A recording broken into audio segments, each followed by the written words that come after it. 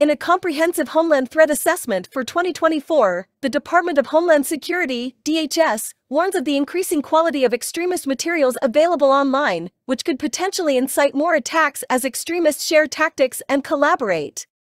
The report reveals a shift in DHS strategy, with the discontinuation of periodic National Terrorism Advisory System (NTAS) bulletins in favor of an annual report and NTAS advisories reserved for specific or imminent terrorist threats.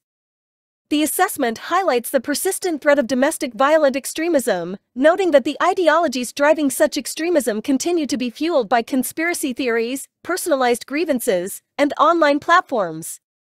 Recent incidents and attacks, particularly those carried out by domestic violent extremists, DVEs, underscore the gravity of this threat.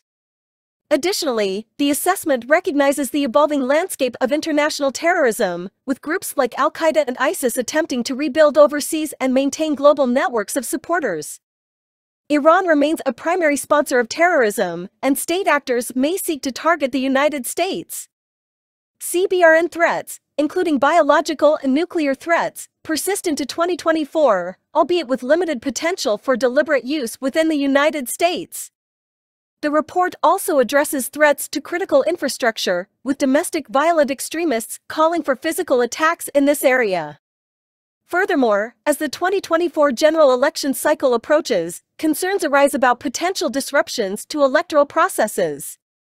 Some extremist individuals may seek to target government officials, voters, and election-related infrastructure. Homeland Security Secretary Alejandro Mayorkas emphasizes the importance of the Homeland Threat Assessment as a publicly available resource for understanding the nation's security challenges and making informed decisions. The assessment serves as a crucial tool for both government and non-government sectors to address these security challenges effectively.